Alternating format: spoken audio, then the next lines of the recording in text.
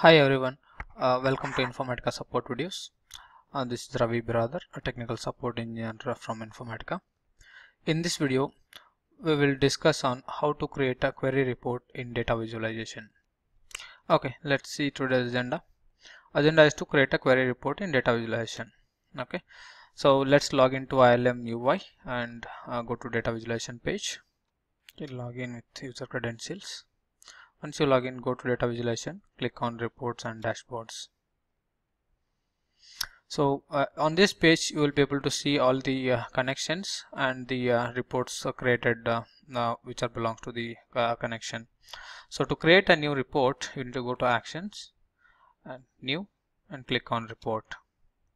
Here you could see all the target connections you have created. So select the appropriate connection for which you want to create a report. And for creating the report, there are two types: table and SQL query report. In this video we will cover how to create a SQL query report. Okay, so select the SQL query report and click on next. So here you would need to enter the query name. This should be unique for each query.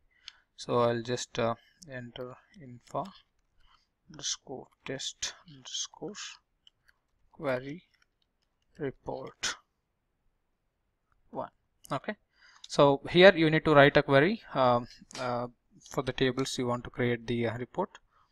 So I'll write a simple query: select star from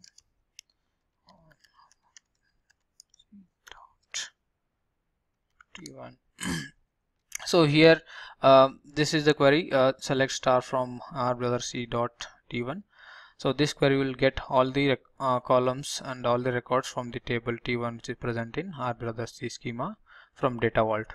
So if you want any specific columns to be displayed, then just specify the columns in the select clause. And if you want to filter on any condition, you can put a where clause and put the condition. Okay, so once you write the query, click on validate to validate the query whether it is proper or not. So once the query is correct, click on OK and click on next to go to the next page. So the next page is to select the layout.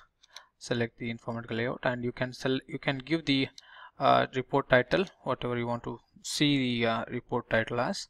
So I'll write it as query report. I'll just type test, query report test. Then once it is done, click on next, and here you need to select the component. So select the table component to see the report in tabular format. Click on next. Here you need to list which all columns you want to see on the report. So I'll just select all the columns, and you can give the name which you want, appropriate name if you want to change the display name in the label section. Then click on next. Select the style. I'll just go for natural. Then save it. So query report test 1. Okay, then save it.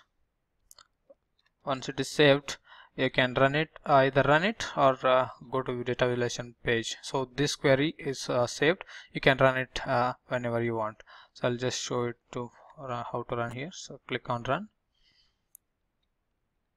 So the report will another window will open which will show the query result. So here you can see the report title is query report test, whatever you have given, and these are the columns present in the table and the data.